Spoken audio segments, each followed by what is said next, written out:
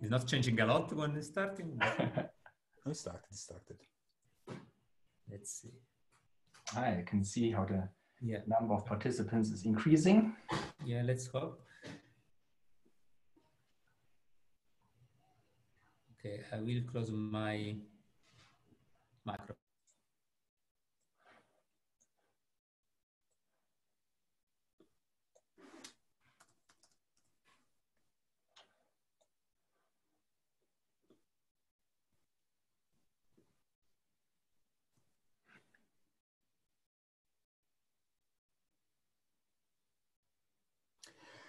Okay, welcome everyone to this third episode of the Mid-Infrared Discussions webinar series. I'm Simone De Liberato, and together with Vincenzo Giannini, I'll serve as host for this event today. Just a few words of introduction. We decided to organize the MIDI webinar series to offer the different communities working on mid-infrared nanophotonics an opportunity to showcase results and foster collaborations. Before the pandemic, we were working to organize a physical conference specifically on phonon polaritons. So we decided to focus the first batch of speakers on phonon polariton science and technology. According to the feedback we will receive and to the constantly evolving COVID-19 situation, we aim to then expand the focus to other technological platforms such as intersub polaritons or mid-infrared plasmonics. In this third installment, we are honored to have with us today Professor Thomas Taubner, who will give his talk probing ultra-confined and switchable surface phonon polaritons on bulk crystals with near-field optical microscopy. Thomas has been professor at the RWTH Aachen University since 2009 after a postdoc at Stanford, and he was the recipient of the Fraunhofer Attract Grant and the Returning Scientist Grant.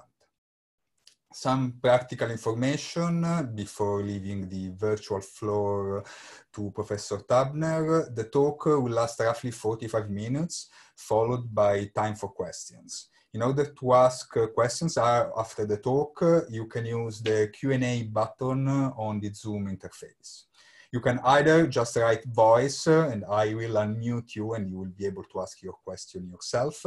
Or if you prefer, you can write your question in full in the Q&A box and I will read your question aloud.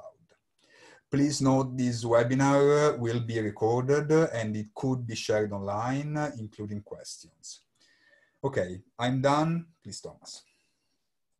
All right. Yeah, thanks a lot. Let me share with you my screen for it. So now you should be able to see my slides. I will not go to the full screen because I want to also see the video of the colleagues and the participant list. So first of all, I'd like to thank the organizers for inviting me for this webinar series. It's a great pleasure to contribute to this exchange in these crazy times. And the title was already said. I will talk about ultra-confined and switchable surface phonon polaritons using near-field optical microscopy. Looking in the audience, on the list of audience, I see some familiar names, which makes me very happy. I hope you also enjoy what I want to tell you. So the outline of my talk will be threefold. We will start, or I will start, with a basic introduction to phonon polaritons and near-field optical microscopy. And since this is kind of a webinar where I want to also introduce young students to the topic, I also will spend some historical notes on that. The main part, part two, will be about ultra-confined and switchable surface phonon polaritons, and I will enable this by using specific materials to change their optical properties. These are the so-called phase change materials, so you can optically write resonators and other nanostructures in these surfaces. And last, I want to show you some recent results on probing the ultimate confinement of surface polaritons by really getting a very high field enhancement and the local density of states in a small cavity, metal hole cavity geometry. So let's start with surface polaritons. You all might know from the recent talks that at the interface between a dielectric or a conductor, or between positive or negative epsilon material, the surface wave can form as a solution of Maxwell's equations. And the dispersion relation of the surface waves is given around here. and you have now different opportunities to fulfill a negative permittivity for the lower material. This could be, for the case of a metal or a doped semiconductor, lead to a surface plasmon polariton, or if you have a polar crystal, then you can use the collective crystal lattice vibrations of the phonons, and then you talk about a surface phonon polariton, which happens in a polar crystal. Joshua Caldwell, I think last week, gave a very nice overview, and you also know where you talk about polaritons. Why should we now move to surface phonon polaritons and not stay with the surface plasmon polaritons? So if you think about the optical properties of polar crystals, you can nicely describe them with a single Lorentz oscillator. The dielectric function epsilon is mainly positive, but in between the transverse optical phonon frequency and the longitudinal optical frequency, the permittivity is negative.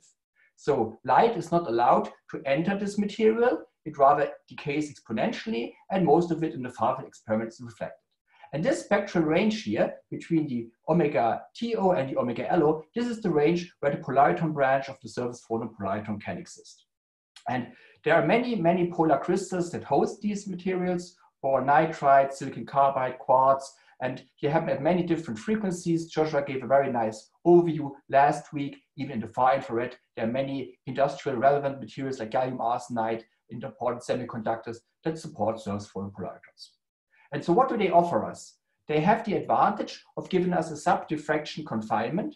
So that means the wave vector of the surface phonon polariton is larger or much larger compared to the wave vector of free space. Here you can see the light line of free space.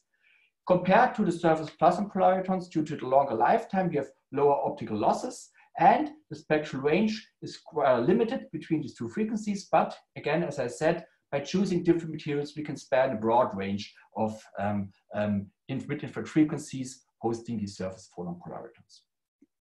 Now, usually if you talk about excitation of surface waves, since they are on the right of the light line, you cannot directly excite them by shining light on a plane surface. You need to somehow have a momentum matching.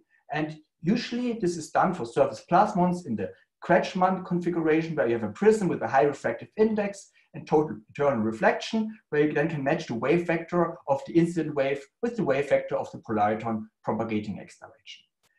If you have a bulk crystal, you cannot use this because this relies on a thin film geometry, but there is the Otto configuration named after Andreas Otto, who passed away last year or 2 years ago, where you have an air gap between a prism and you can then couple to the surface polariton even on a bulk. So this is what people usually do in the far field. There's also the possibility for using gratings, and we heard 2 weeks ago by Jean-Jacques Greffet a very interesting talk about gratings and how you can in and out couple collective phonon polaritons that also give rise to coherent thermal emission. Today, I want to focus on the other two excitation schemes shown on the bottom left, that you can excite or probe with a near-field optical microscope, or that you have a nanostructure that provides the high momenta needed for launching the polariton. So this is basically what we will be talking about. And the small particle is also a very nice example system to really compare now surface plasmon polaritons with surface phonon polaritons. You all might know the resonance condition for a small particle.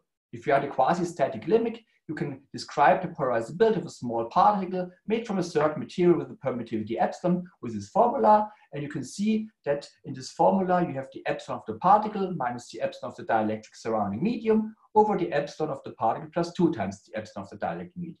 So there you see, if you have like a small particle, sub-wavelength dimensions, you will get a resonance if your epsilon of the particle is minus 2 times the environmental epsilon. This is known as the Fröhlich condition, and this can be fulfilled by many different excitations. And for the plasmons, it's the collective electron vibrations in metals that allow for getting resonances. And for the phonons, it's the collective lattice vibrations at infinite frequencies.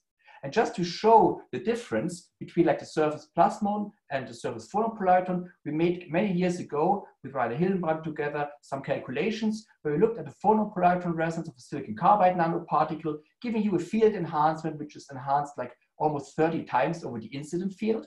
And if you compare this to that of the conventional plasmonic resonances, by that time plasmonic nanoparticles had been very popular. You see the gold resonance gives you only moderate enhancement, silver is a little bit better, but you see already this resonance is much narrower, much sharper compared to the plasmonic resonances. And this was also the way how we got into touch with Surface Phonon Polaritons. In the early 2000s, we were doing near-field microscopy, and we were able to really map and spatially image this localized field enhancement, not a small nanoparticle, but at a polar crystal of silicon carbide. This is shown here in the bottom right, where you see an AFM topography image where the silicon carbide island is surrounded by a gold film, and the corresponding near-field optical or SNOM image, you see a very high local field enhancement at the position where the silicon carbide is open. So it's giving much higher field enhancement compared to the gold. This was also, I have to be happy that this was also my very first publication in my scientific career. Getting at the first publication, second author Nature was of course incredible, so we're really excited. Now I think I need to tell you what is near-field microscopy if you want to use this method for probing polaritons. So let me first start with conventional optics. If you come in with light and image like a boundary of two materials, you will have a diffraction limit resolution, so you cannot resolve sharp features which are smaller than λ/2.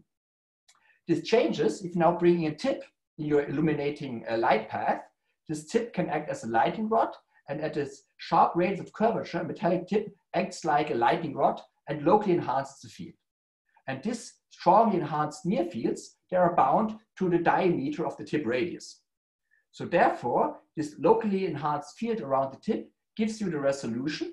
And you can think about this, that these fields that are occurring at the tip now depend on the material under study. So the left material might have different optical properties compared to the right material. And if these have different optical properties, you might expect some optical contrast. This is basically what near-field microscopy is usually doing. You probe material contrasts. This is one thing where this is basically useful, this method, but it's also useful for probing electrical fields. So if you think about nanostructures, I will show you this later on, that have a locally enhanced field, the near-field optical microscope would also be capable of measuring these locally enhanced fields, even if it's the same material. So these are the two ways how you can use the near-field optical microscopy, and we will have examples for both in the future of this talk. So let me briefly also show you how such a near-field optical microscope works, or how this is set up. We call it the scattering type scanning near-field optical microscopy. This is used to distinguish it from the earlier type where people used apertures, which we don't do nowadays. The aperture-less type gives you a much higher signal. So you start with a laser light source, then you have a beam splitter which transmits half of the beam. You focus this with a diffraction limited optics onto the tip. The AFM tip, the tip is usually also part of an atomic force microscope, and you use this in the tapping mode. So you have your tip oscillating up and down, and therefore you can image the topography of your surface. But it is an oscillation up and down of the tip. This also is needed to get the signal from the tip, from below the tip, and discriminate it from the background fields that are all around over the sample. Remember, the focusing spot is diffraction limited, so it's much larger than the tip size. And therefore, we need some modulation and demodulation techniques to really extract the signal from below the tip. Now, the light scattered that is doing this tip-sample interaction is collected by the same optics and via the beam splitter sent into the detector. What we also do in near-field optical microscopy, we use a second arm of this beam splitter. It's like a Michelson interferometer. And here we can control the properties of a reference beam. And by doing this, we can detect not only the amplitude or intensity of the scattered light, but we're able to separate the scattered light in terms of amplitude and phase. So what we use here, we use a lock-in amplifier, and this is not operating only at the oscillation frequency, large omega. It's even a higher harmonic of that, and this allows to suppress the background because the background would only give us linear contributions, where the higher harmonic demodulation here on the exponential decay signal gives us also higher harmonics. So if we summarize this, we can get a sub-wavelength resolution. And the good thing is, since we don't use any aperture or any waveguides, we can use reflecting optics. So you can use it for all kinds of wavelengths. And the resolution only depends on how sharp your tip is. And as I told you before, we can measure both amplitude and phase. Now, in order to understand how this interaction works, I want to go with you through a very simple model. A simple model of dipolar near-field interaction. This is not the most sophisticated model, but it's very intuitive to understand how the near-field microscopy works and Y, we can probe both material properties and local fields. So in this approximation, the whole tip is replaced by a single spherical nanoparticle with a certain polarizability alpha. Remember the formula for a small particle resonance in the electrostatic regime. This is basically what we use to describe the tip properties. And then we employ the method of image charges to calculate the interaction with a flat sample surface with a certain permittivity epsilon. This permittivity can be a complex valued quantity. And now we can couple our tip dipole with its image dipole. And if we do this, we get a distance-dependent polarizability for the whole system of tip dipole and image dipole. This we call effective polarizability. And this also depends on the sample properties by this factor called beta. And here in this beta, it's basically the reflection coefficient of the sample, but it's also applicable for larger K vectors. You see epsilon minus 1 over epsilon plus 1. And you can already see maybe also in the surface there could be some resonances, and this will end up to be like the resonance condition for surface polaritons. If we have this distance dependence polarizability, we can calculate this for different heights C of the tip above the sample. We can also describe the modulation and the demodulation by sinusoidally moving the tip. We can express the background suppression. We don't do this for now. And what is more important is we can also describe the scattered light, because the light scattered from this particle plane surface junction is just proportional to the effective polarizability times the incident field. So we can see the local field here times the effective polarizability is proportional to what is scattered. Of course, the overall amount of scattered light will be wrong because a small particle scatters much less light compared to a big or elongated shaft, but it's good for describing the contrast between two sample materials which are right next to each other. So for contrast, this is quite well. Now, if we evaluate the scattering contrast as a function of the permittivity of the sample material, you can now put in different materials, different frequencies here. You can see, for example, metals in the visible light have a slightly negative permittivity. Metals in the infrared spectral range have like minus 5,000, so they get a lower scattering amplitude. Semiconductors have a high positive permittivity. They give you intermediate scattering amplitude. And polymers give you a very low scattering amplitude due to a low refractive index. But you also see the solid lines here. They are calculated now for a varying real part, and you can see there's a resonance up here for small negative values. So in this geometry of the tip and the sample system, we can get resonances either via the tip or via the sample. And for an epsilon, which is small and negative, you also expect very high signals. And this was also the way how I came across the Surface Phonon Polaritons, because we wanted to do near-field microscopy, we wanted to investigate different materials, and we want to have high signals and high contrast. So we're looking for something that can give you such a resonance, also at infrared frequencies. And this also was the motivation for us in the group of Fritz Kallmann and Rainer Hillenbrand in the early 2000s. We want to use the spectroscopic information that comes along with infrared light and combine with a nanoscale resolution of scattering type near-field optical microscopy. And the infrared spectral range is quite rich on fundamental excitations. You can excite free charge carriers and doped semiconductors.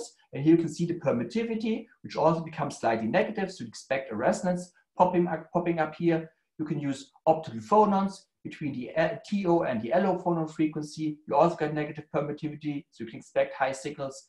And also you can probe molecular vibrations, which is not part of today's talk, but this is all of the classical standard infrared fingerprint spectroscopy if you want to distinguish different species. And this is actually also was one of the topics of my PhD thesis, to really perform spectroscopy on molecular vibrations and figure out how we can bring the power of spectroscopy towards nanoscale and get some fingerprint spectra. All right, so this was the overview and the motivation for using mid-infrared light. Let's now switch to the phonon polaritons. And if you look at the crystal silicon carbide, it's really a textbook example of a single phonon resonance material. So down here, you see the permittivity in real part and imaginary part, the real part in the solid line. And you can see between the TO and the LO frequency, your permittivity, the real part becomes negative. It's actually becoming negative here and here, so there are two crossing points. However, close to the TO optical frequency, the imaginary part is very high. So you would not expect to see a resonance around here. So what does it mean if the permittivity is negative? It means that a wave, a plane wave, cannot penetrate into material. It's rather reflected. And this you can see by a high reflectivity in the spectral range, which is called Reststrahlen region or Reststrahlen band. So in between these two frequencies, silicon carbide is almost a perfect mirror, just like gold, you have enhanced high perfect reflectivity. If you now use a near-field optical microscope, the spectral response changes dramatically. You can describe this with the calculated response of a small spherical particle above the surface. And here you end up with a very sharp resonance. And look at the numbers here compared to gold, which is invisible light plasmonic material and scatters a lot of light. You would expect to have an intensity which is enhanced by 50 or 70 times. So there should be indeed a very strongly confined near-field resonance on a polar crystal like silicon carbide. And this is exactly what we could measure together with Rainer Hillenbrand and Fritz Keilmann. We investigated this silicon carbide crystal. We covered this partially with a gold film. And then we imaged this in a near-field microscope at a frequency which is close to resonance, where you get 14 times enhanced amplitude over gold. And if you just slightly tune the frequency away from the resonance, silicon carbide is much darker compared to the gold. So the pictures here are normalized to the values of the gold, which has a constant reflectivity in the infrared. And you can see there's a huge dynamics. And if you trace this out for many different frequencies, you will get a resonant response. This is taken from our original publication. And this is a logarithmic scale. So within only a few tenths of wave numbers, the signal changes by orders of magnitude. So you really get a very strong and highly sensitive resonance because the tip couples now to the material, and this coupling is enhanced by the collective phonon oscillations below the tip. So let me give you a small side note, which is also important for the younger students. So why did we start with silicon carbide? We could say, oh, we have been in touch with Jean-Jacques Griffet and know about the thermal emission, or we knew all the textbooks. The reality was much simpler, and I hope I don't get this wrong. If Rainer and Fritz are around, please apologize me if I tell this in the wrong way. So if I remember correctly, we were searching for materials that are in the range of a small negative permittivity in the range of our lasers. So what Rainer did by that time, he looked into the textbook, absorption scattering by light by small particles by Braun and Huffman, and he went through the later chapters. And in one of the chapters, there was an example of lattice vibrations where the permittivity of silicon carbide was plotted, and it really says a solid for which this one oscillator model fits extremely well is alpha silicon carbide. This is a textbook example. So it also has technological importance.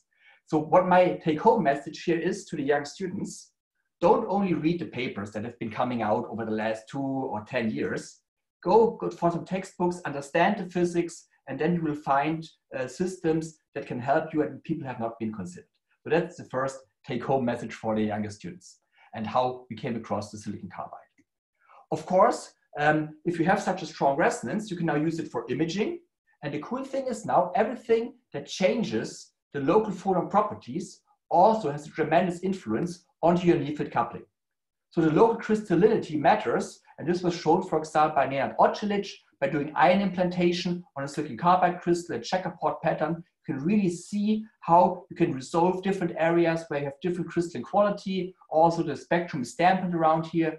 You can look at different polytypes depending on how silicon carbide crystals are stacked upon each other. You will get slightly different photon response. You can see this in the spectrum. You can see the imaging. You can apply strain to your material, like doing an indent on it, and you can see compressive and tensile strain and really do this spatially resolved. This is an example of Andreas Huber doing this also in the group of Rainer Hillenbrand. So you can use now the phonon polaritons for the imaging, and you can also image propagating surface phonon polaritons. And this was first published by Andreas Huber. In this example, you can see in topography an edge between a gold film and a silicon carbide crystal. And here you see the images over a big range. The scale bar is 20 micron, taken at different frequencies of the CO2 laser. And you can see that the fringe spacing of these propagating waves is changing. And you have waves launched at the edge, as you can see in the sketch down here. And these waves propagate, and the field is being picked up by the tip. So what you basically see here is an interference phenomenon between the direct illumination of your tip and the field launched at the edge and the polariton propagating along this. And if you model this the right way, you can actually extract the dispersion relation of the surface phonon polariton in real space. Now, this seems to be slightly different from what I told you before, how the SNOM would work. So therefore, let's get back to like the operation principle of a near-field optical microscope. So we start with the incident field, E with the index I. You illuminate your tip and your sample with some field. Now, you can think about this field at an edge, at a small nanoparticle and so on. It is converted to like high spatial frequency fields that can also launch a polariton. Think about a particle launching polariton or an edge of a nanowire launching a surface plasmon on a nanowire. So therefore, if you now look which field happens at the position of the tip, which can also scan around here, you have the incident field of your illuminating laser plus the field created by the polariton. This is the local field, and this local field illuminates the tip. And of course, if you now scan the tip, this local field changes, whether you're at a maximum or a minimum of the polariton interference, and therefore you can now get these pictures that we saw on the last slide. And the scattered light is still proportional to this effective polarizability that I mentioned, so the interaction between the tip and the sound material. However, this doesn't change if you have a spatially invariant sample. It's all the same silicon carbide. So what you measure in this mode when you have propagating polaritons is the change of the local field at the position of the tip. So the sum of the incident field and the field created by the surface waves is measured, and we use for polariton imaging the SNOM now here for probing the electric fields. All right, and here's another side note about polariton circuits and how you can modify them, how you can electrical voltage, you can try to shut them on and off. So this is from an overseen or often overlooked paper by 2004 by Rainer Hillenbrand. You can see him here. He was getting awarded a research group in Germany, a nanophotonic research group, where he hired, for example, Andreas Huber or Nenad Ocelic, Dimitri Kazantsev. They were all working on polaritons, and he was making a paper to distinguish it from like the surface plasmon polaritons. And he basically said, all the cool stuff that you can do with surface plasmons, you can also do in the infrared, and you might be even able to do it better. And this he called phonon photonics. And here's a graph from the picture from his paper where he had like a surface polariton, then some kind of modulator, some electric wires, near-field probe for scattering it out. So this concept, he was way ahead of time, and it somehow got almost forgotten because everybody was focusing on plasmonics, on chips, on chip data, data manipulation, and so on. Anyway, this was basically the early days of the surface phonon polaritons. In year 2002, we showed the near-field resonance. In the same year, it was Jean-Jacques Griffet bringing out his work about narrowband thermal emission. And then later on, 1 year later, was Yannick de Wilde measuring it with a near-field optical microscope, the thermal emission. And then this field got more or less silent until the 2010s, and was basically Joshua Caldwell popping up into the scene and made nanostructures out of silicon carbide. And this was not a trivial task, because if you want to modify them, you sometimes have problems with crystalline quality. Bad crystalline quality would dampen the resonances, but he was the first one to manage to really etch high quality factor resonances in the silicon carbide, these nanopillars. We got quality factors in the order of 40 to 135. And if you compare this to plasmonics, it's much more narrow. Plasmonics would only give you like quality factors in a few tens maybe. We also had a contribution with a postdoc by that time, Tao Wang, where we looked at a very simple geometry. And this is what I want to talk about next. It's about the spherical whole resonator geometry. And this is quite simple because you don't need any etching steps. Anybody can do this at home with a thermal evaporator and some nanospheres. To do this, you just put a nanosphere of a certain size onto the substrate of choice, evaporate metal, remove the nanosphere, and then you get a circular cavity. And this is the cross section here of this cavity. It's basically a gold covered silicon carbide crystal. And once you make this fabrication, this resonance frequency is fixed. But it's a very nice system and very instructive. We investigated this in 2013. So when we investigated this first, we went to the far field experiment to a Fourier transform infrared spectrometer. And in the far field, we found this response here for different diameters. You see there's a big dip in reflectance, and there's also a small narrow dip in here.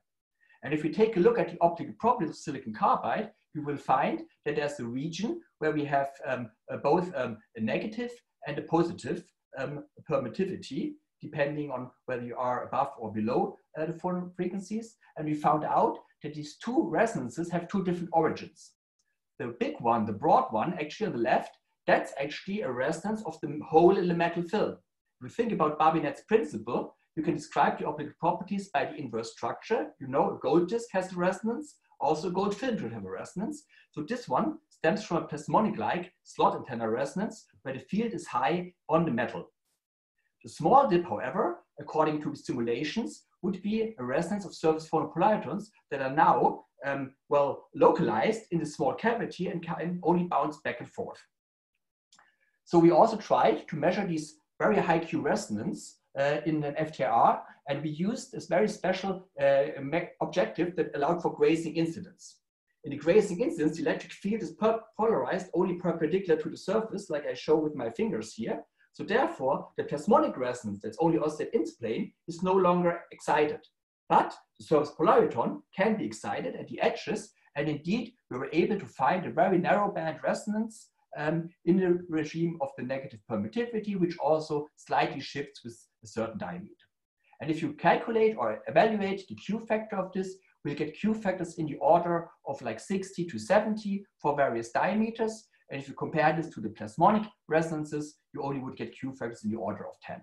So basically here in the far field with very simple methods, you can nicely distinguish between the surface phonon polariton resonances and the resonance in the metallic surrounding. We also were doing some scaling. So how do these two resonances scale with increasing diameter of the spherical particles? So you see that there's a strong influence for the slot-like, for the plasmonic resonance, and for the surface phonon polariton, we figured out that there should be actually two different modes that are excited. They are both at different diameters. You can see here, but they don't change a lot in frequency because the wavelength range, the resonance wavelength was given by our lasers. We didn't have so many tunable lasers by that time, but we could actually see those. And the question is it true? Are these really two different modes that we see here? And indeed, by using the scanning near-field optical microscope, the s-SNOM, we could image both a 3-micron diameter hole on the silicon carbide and a 6-micrometer diameter hole. If we go for the 3-micrometer hole, you can see there is a strong, or there's a bright signal on the silicon carbide. And we also did this with different tips. In the near-field optical microscope, you can change the strength of the coupling between the tip and the polariton by changing the material of the tip. A metallic tip is more prominent to launch the, or interact with the sample than a dielectric tip, which is basically more or less only probing. And here you can see one single bright spot, which is rather broad. And this is in accordance with the finite difference time domain simulations. The phase profile should be uniform. And if you go to the larger diameter, the 6-micrometer hole, we saw two bright lobes on the bottom right and the top right. This is due to our illumination direction, which comes from the bottom left. And if you do this also with the silicon tip, which is less interacting, you would also see a similar pattern. So it's really a pattern from the polaritons. And this also agrees reasonably well with the finite difference time domain simulations. And what is also nice, you can also see that these two fields are opposite sign, as you can derive from the phase measurement in the near-field optical microscope. So the near-field optical microscope allows you to give you reveal you the mode structure and also show the spatial confinement of this resonator geometry. And this was already a couple of years ago. I have to mention that recently there came out a very nice paper who did the same stuff on boron nitride. This was done by Xiaoxiu Zhu, former postdoc of the group of Dmitry Basov, now professor by himself. And they also looked at the spherical disk geometry. This was a disk made from boron nitride with a diameter, I think it was 6 micron. And here he saw also in different heights, for different frequencies, a very interesting mode structure. It's a very similar pattern. But the cool thing is here, he made a very detailed analysis and could really show how, if you change like the confinement, the momenta, the geometry, that you have only discrete modes around. And this is shown here by the step-like function, where you have even higher order modes or not. So he was doing this in a much more sophisticated way. Okay, so this was the end of the first part. Now we've seen that you can actually confine polaritons and you get a nice Q factor, but you don't gain a lot in terms of confinement. The structures that I showed you were all many microns in diameter and not truly nanoscale. And now in the second part, I want to show you how you can use a crystal that supports surface polaritons.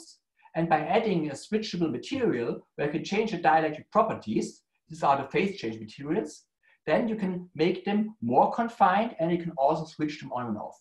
So the high confinement here comes from the high diffractive index of those materials, and the switching comes because the materials have two stable states. These phase change materials, how they are called, they might be familiar to the olders of you who are still like burning CDs when they had their own personal computer. Like back in the early 90s, 2000s, you could really get rewritable CDs and DVDs. These phase change materials were used there because they show a very strong change in optical and electric contrast when switched between the amorphous and the crystalline phase. And both phases are stable at room temperature. People nowadays also want to use them for data storage in computer memories because they're non-volatile. So you don't need, and they're very fast. So you don't need to wait for your computer to power up. Everything would be already stored in your memory and is kept in this position even if you switch it off. Now we use specific phase change materials with properties in the infrared spectral range that show both a very high refractive index. It's called germanium antimony telluride with the composition 326. In the amorphous state, you can see here the optical properties over the mid-infrared spectral range. You can now use an optical pulse, an electrical pulse, or just T to transfer them to the crystalline state. With optical and electrical pulses, you can also switch them back to the amorphous state. And here you can see the optical properties in the mid-infrared spectral range. You see there's a huge change in real part, and the imaginary part keeps rather low. So we get a change in epsilon of more than 24. So this is a huge change in permittivity, right? And we have very small absorption loss. The imaginary part is very small compared to the real part. And now the idea was to cover your phonon hosting material, in this case a quartz crystal, with a thin layer of phase change material, and then induce either an amorphous spot in a crystalline matrix or induce a crystalline spot in an amorphous matrix by shooting and switching it with a laser. So this laser switching you can think about like in a CD player. You have a laser that below the rotating that puts in individual dots in here. We do the same thing with a home built setup. We can change the pulse length and the power. You can see here the laser diode, which is basically transferred over a couple of mirrors to an objective. And here's the sample. And we use a very small spot size of about 1 or 2 micron. And we can really precisely now put individual spots. If you use long and low power spots, we crystallize the material. If you use short and high power spot pulses, we amorphize the material. And here you see an AFM image of such spots written in the GST film on top of a quartz crystal. You can see here there is some debris around the area, but in topography there's not a lot of change. If we now use the near-field optical microscope to probe the dielectric response, so outside the rest band where the quartz has a positive permittivity, you can see that indeed here the amorphous spots, they show a smaller s-SNOM signal compared to the crystalline surrounding. And if you recrystallize them, there is no optical contrast between the spots and the surrounding. And the cool stuff now happens if you go to frequencies where the quartz is now a surface phonon polariton hosting material with negative permittivity. Here you see for the amorphous spots very high signal. And if we change the frequency, you can also see fringes moving inside these spots and give us a very high signal. In order to prove that these are really propagating surface polaritons, we also wrote more extended structures like this V-shaped structure in here. You can nicely see the dielectric contrast. And if you go to 2 frequencies where surface phonon polaritons are excited, you can see at the edges of the boundary, there are fringes around. You can see here to zoom in, and you can also see that depending on the frequency, these fringes now have a different pattern. So the s-SNOM is now used for the real space mapping of propagating surface phonon polaritons. And the cool thing is in here now, the scale bar here is now 1 micron. So you get a much, much higher confinement. This is illuminated at 9.7 micron wavelengths. So we really get a strong confinement of more than 10 times up to 20 times of the free space wave vector in these small polaritons. So what you can do is you can also model this. I don't want to go into detail because time is already quite advanced for this. We can maybe discuss later on. And you can then reconstruct the dispersion relation. And here you can see the dispersion relation for different thicknesses of the phase change layer on top of the quartz crystal. And the nice thing is now if you decrease the thickness from 30 to 50 to 7 nanometers, your confinement increases. So we get 70 times the polariton wave vector compared to the free space wave vector. And if we switch the properties to the crystalline one, for the crystalline GST, the imaginary part is slightly lower. You would theoretically get even higher values, but your resonance shifts here, and usually you get then a little bit lower confinement from that. So we also were looking at individual resonators, and again we went back to the far field, to the FTIR measurement, where we plotted an array of dots inside the matrix, and we saw in the measurement indeed there is, depending on whether we have the long or the short spot size, you get a more or less strong resonance. For the long axis, we found even a higher order mode here. That's why it's a not so deep resonance. And for the polarization along the short axis, we found a deep and very narrow band resonance, which agrees nicely with simulations.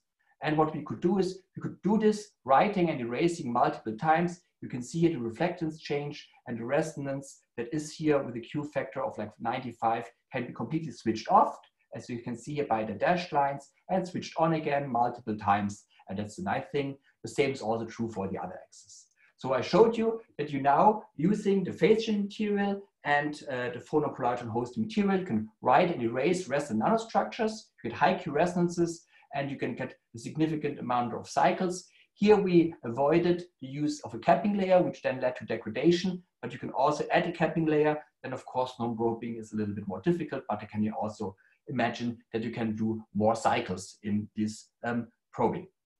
So let me summarize now the second part here.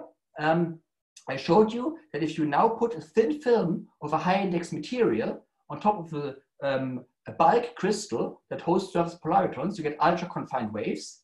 And physically, you can also understand this because you introduce a dielectric boundary, which is only a couple of nanometers high. So therefore, the confinement comes from the geometry, basically, because you have a step between a high dielectric function and low dielectric function. This compresses your polaritons.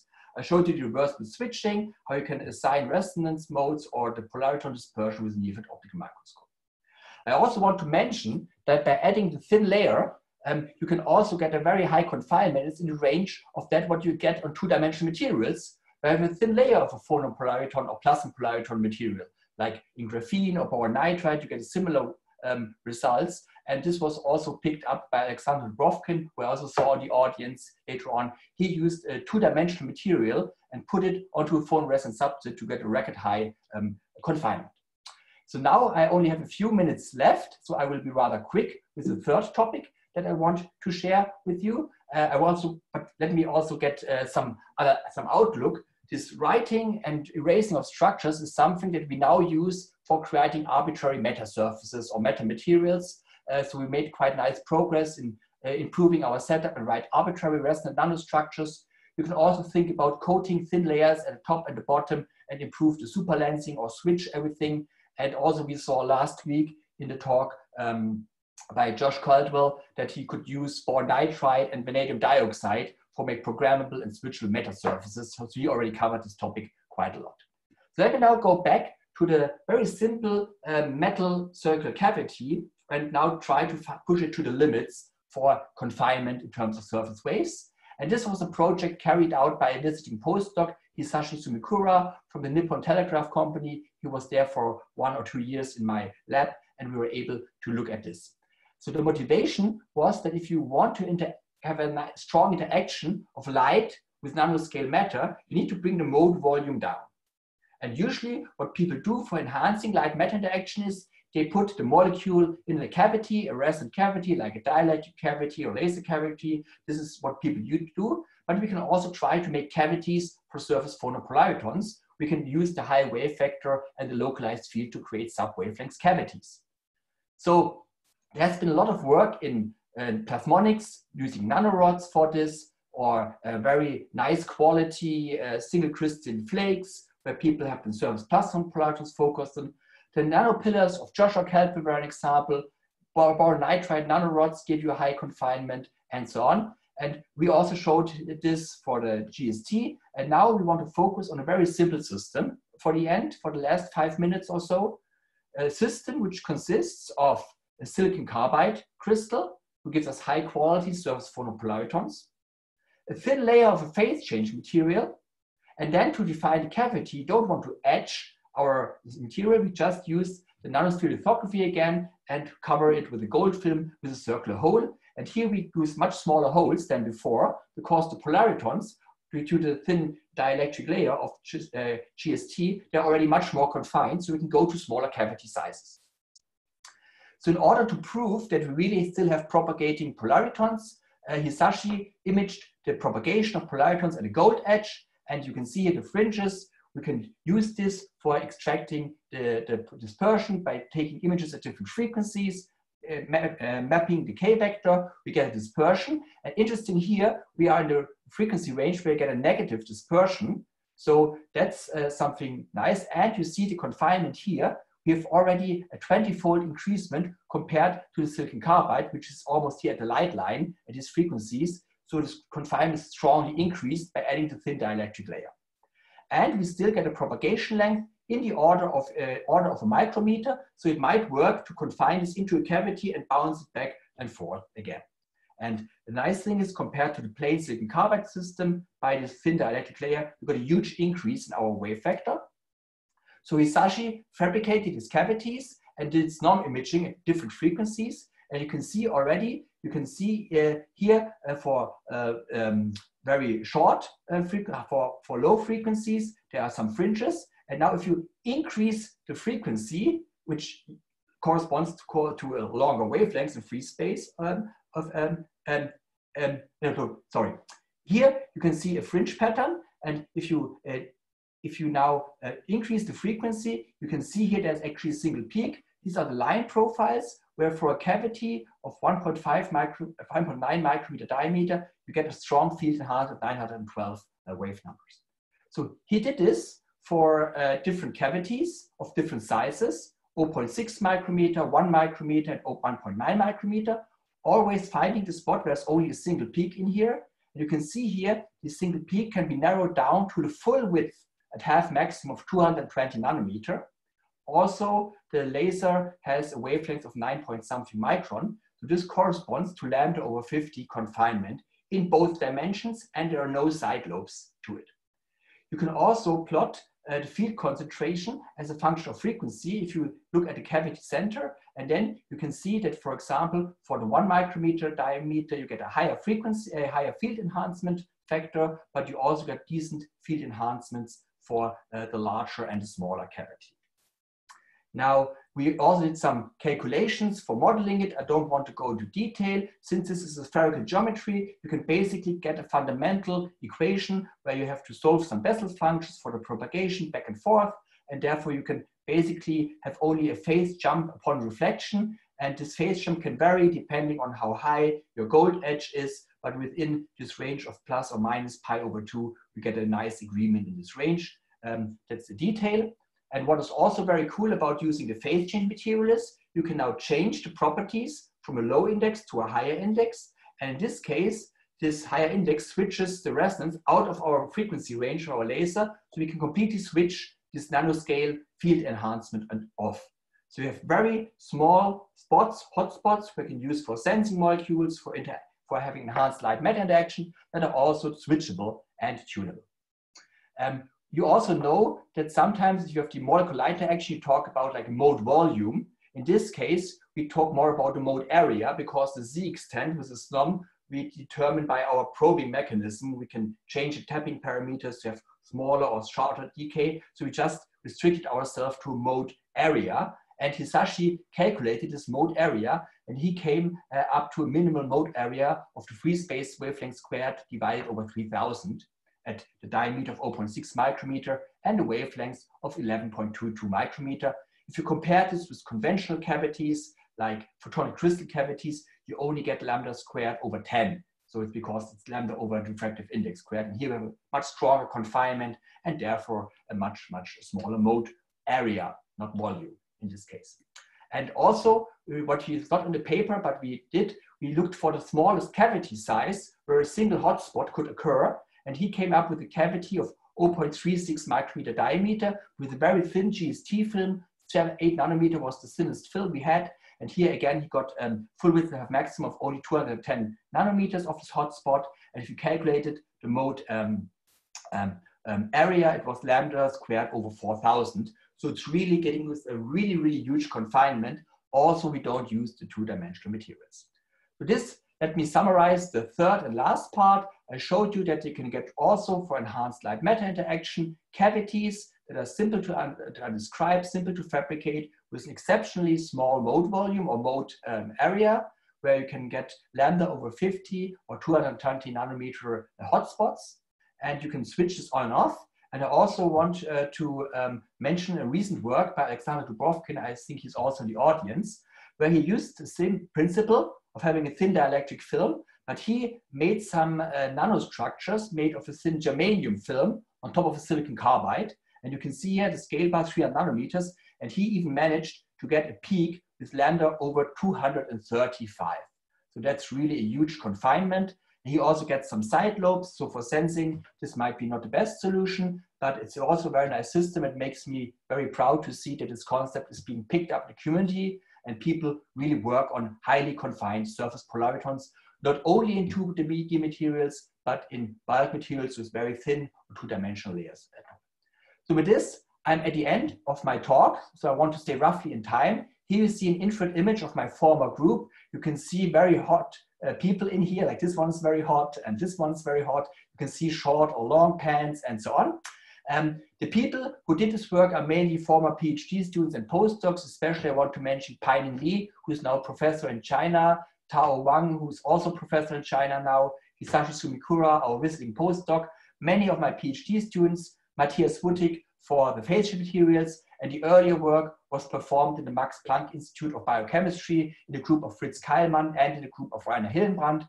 Andi Huber, Nenad Ottrich, and Dimitri Gazantsev were also the key people who contributed to the polariton work in the early 2000s. Yeah, with this, I'm at the end of this webinar, and thank you for your attention. Thank you very much, Thomas, for the great talk.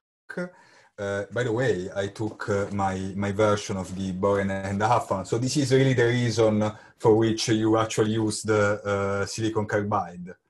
This is how I remember it. You have to ask Fritz Keilmann or Rainer Hillenbrand whether this is really true, but my version is like this. Good trivia though.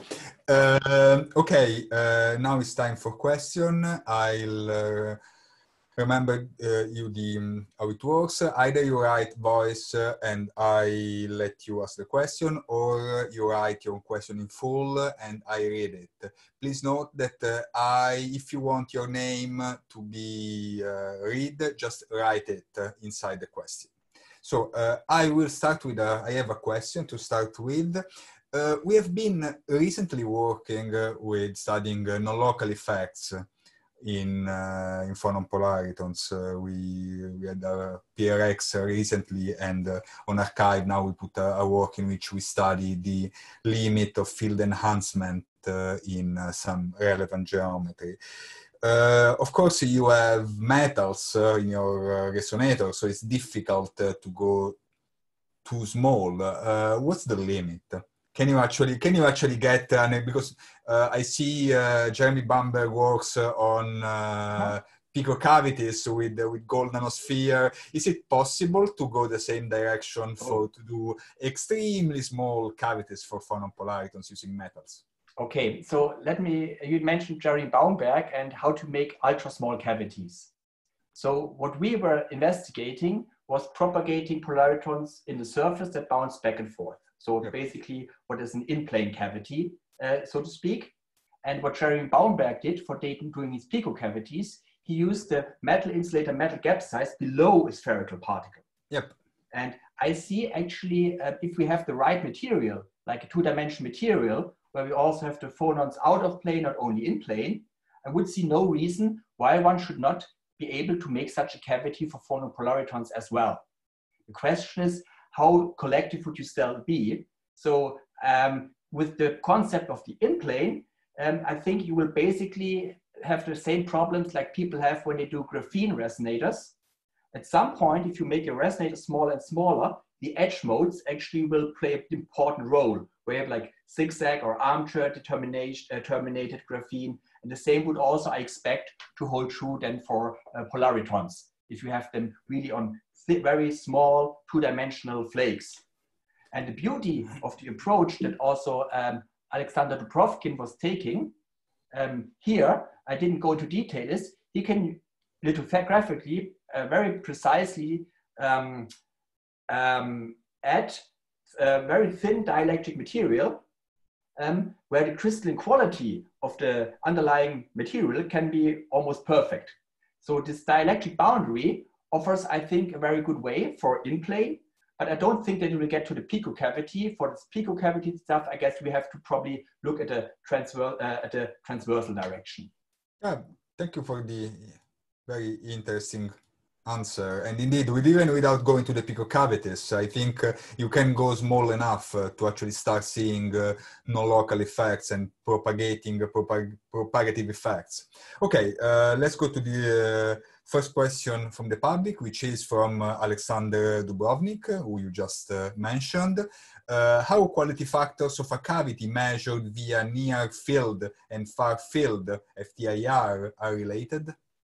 Okay, that's a difficult one because the two systems that I showed, in one, the last one by Hisashi, we only used near field quality factors. The reason was we don't have a synchrotron in here, and these cavities were so small that we couldn't do far field experiments on them.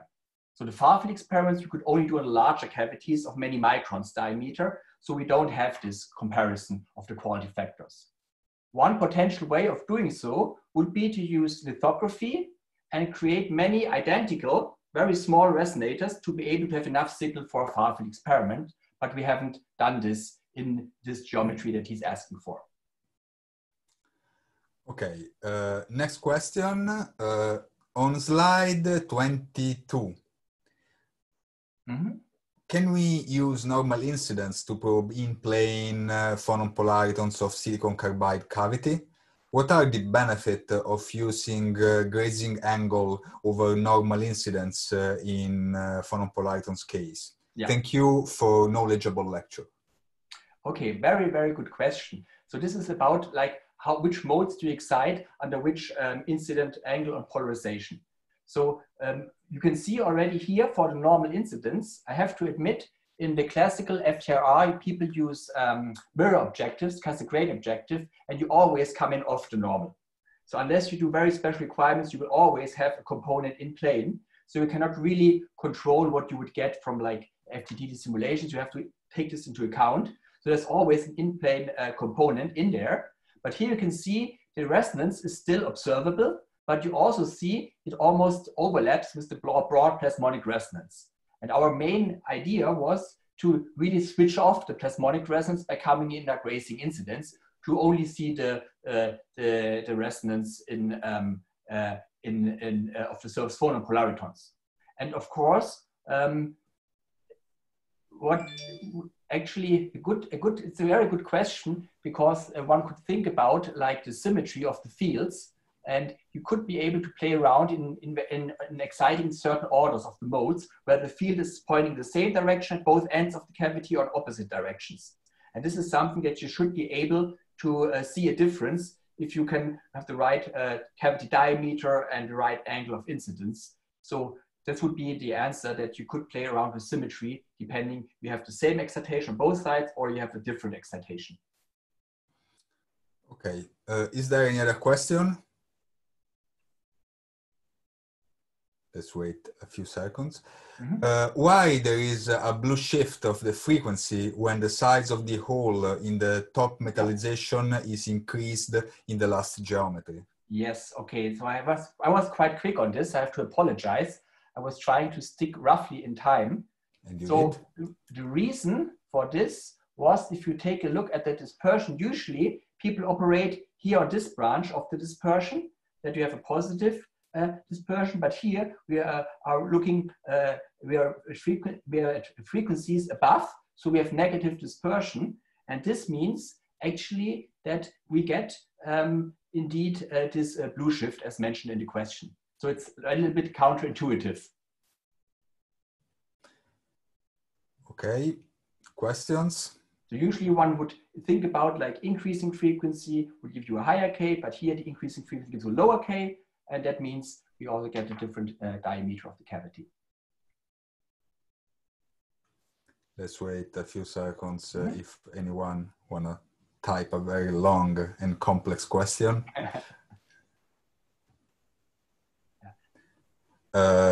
Yeah, Alex Parman want to ask question himself, so okay. Alex, you appear twice in the list, so I am giving voice to one of you. Try. Was it right, Alexander Parman, or?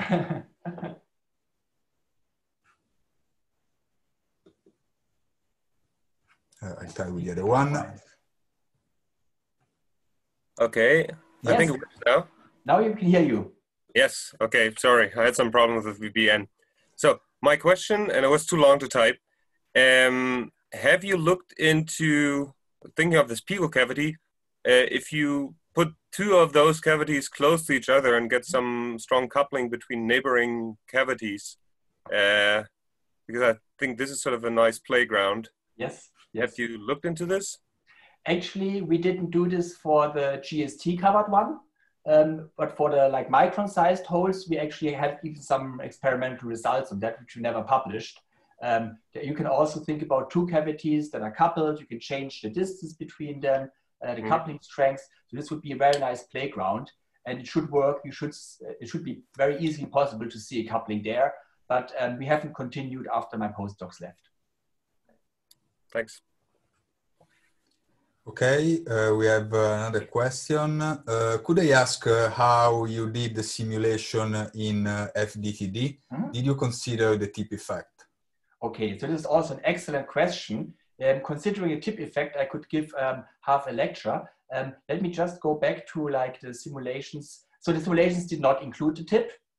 In the case here, let me just show it like this one, for example. So this one was without the tip. And for the polaritons that are without this very strong confinement, you see the diameter here was 3 or 6 micrometer. And you can think about the tip having only like a tip radius of curvature of like 30 nanometer. So for this particular case, we try to see is there a difference if we use a disturbing or non-disturbing tip, and actually the field distributions are very similar, whether you use a metallic tip or a silicon tip. So this means in this case, the tip is only scattering out the light, and the excitation comes from the edges of the cavity mainly. Because of the wave vector mismatch, the wave vectors of the tips are way too high compared to the wave vector of the polariton. So in this case, we didn't include the tip. And for the other case where you have the high confinement, we also did not, I think in the simulations, the tip was not included because if you would really get a two-dimensional pattern, you would need to take the tip at all the different positions, how it interacts. That said, we did some experiments about how the tip interacts with resonators.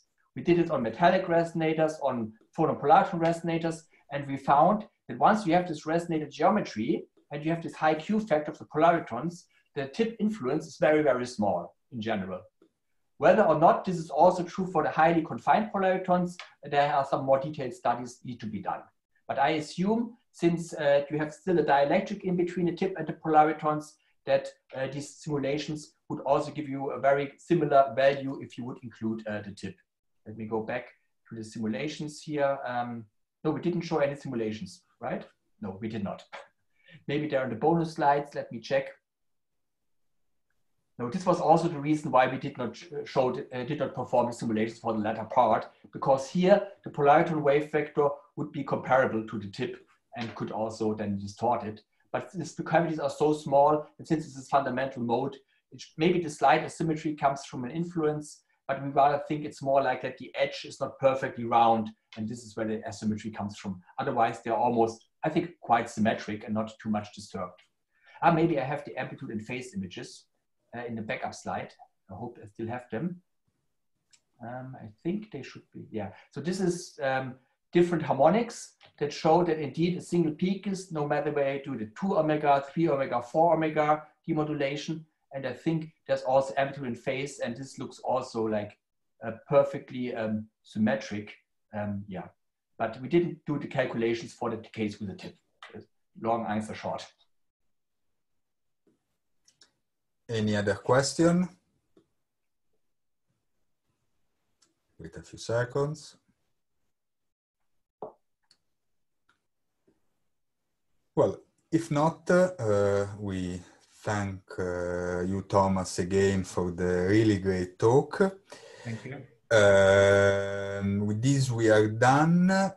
We hope you will be with us next week for the talk by Alex Parman titled Nonlinear Phonon Polaritons Spectroscopy and Microscopy. Note that we have also announced the following 3 MIDI episodes, and through the month of July, we will have the pleasure to have with us Jacob Kurgin, Andrea Lu, and Kijie Wang. We have someone who wanted to ask a question. If this person wants to ask a question, we still have time. No? We have an hello. Hello. Okay. Hello. Hello and goodbye. No questions? Okay. Anyway, details of the talk will be announced on my Twitter account and on the event page on Facebook. If we don't have any other last second question, we thank again Thomas and all the public, and we hope to see you, to have you with us next week. Bye. Bye.